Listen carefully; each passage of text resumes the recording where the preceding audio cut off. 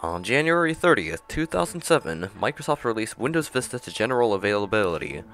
January 30th, 2022 marks the 15th anniversary of its release.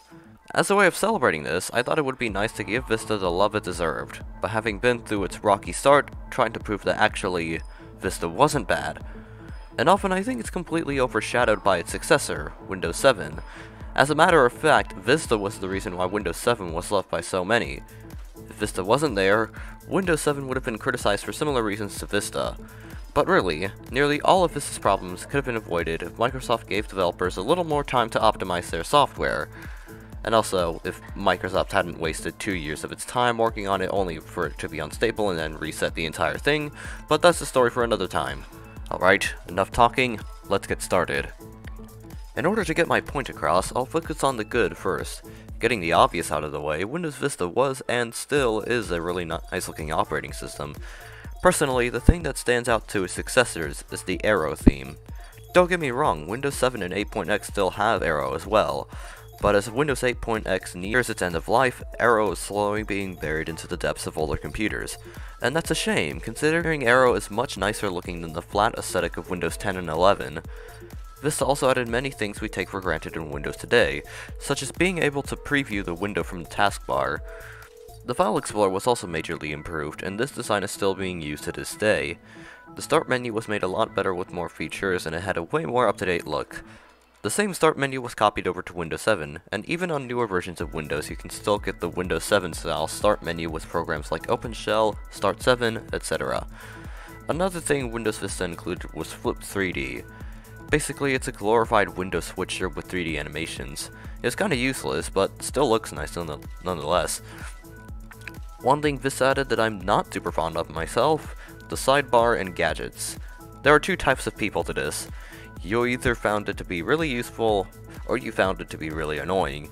In my defense, the sidebar actually is annoying today as it's become pretty useless as most of the gadgets no longer work. Obviously, there are a lot more good features in Windows Vista, such as in the Ultimate version, you could set video files as your wallpaper. Known as Windows Dream Scene, it's a pretty nice way to spruce up your desktop, but that feature didn't catch on.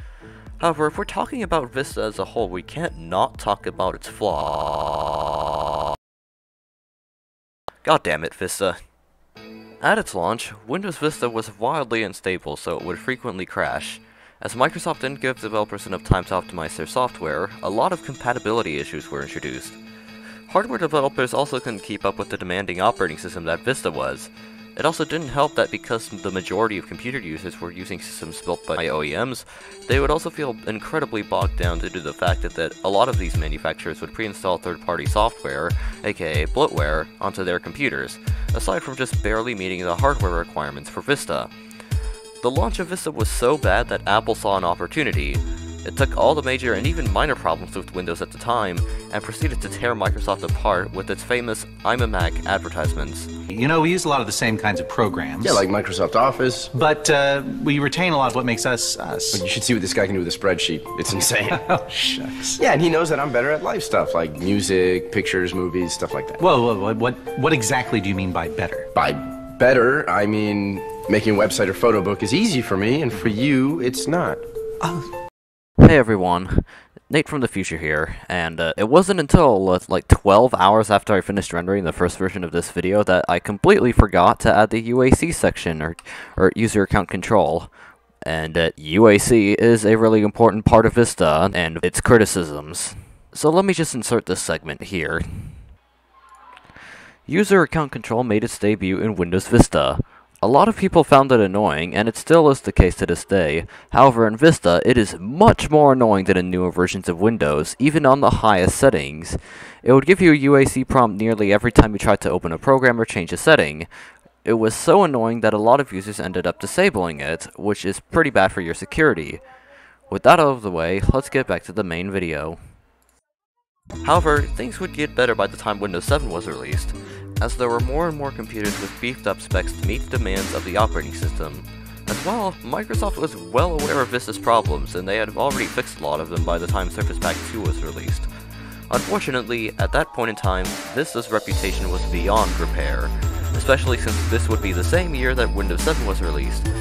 People generally say that Windows 7 was a major improvement over Vista, but the reality is that it was only a small iterative upgrade, and you can thank computer manufacturers for making much more powerful computers. This is also the reason why I think Windows 7 is very overrated. In conclusion, Windows Vista had gotten a lot better over time, but again, having been through its rocky start, it has long since buried itself into the graveyard of bad operating systems. In my defense, however, I never had a problem with Vista in all the time I used it. Thank you guys for watching. If you like what you saw, please leave a like on this video, and also subscribe to the channel. It's free! This is NTVMB, signing out.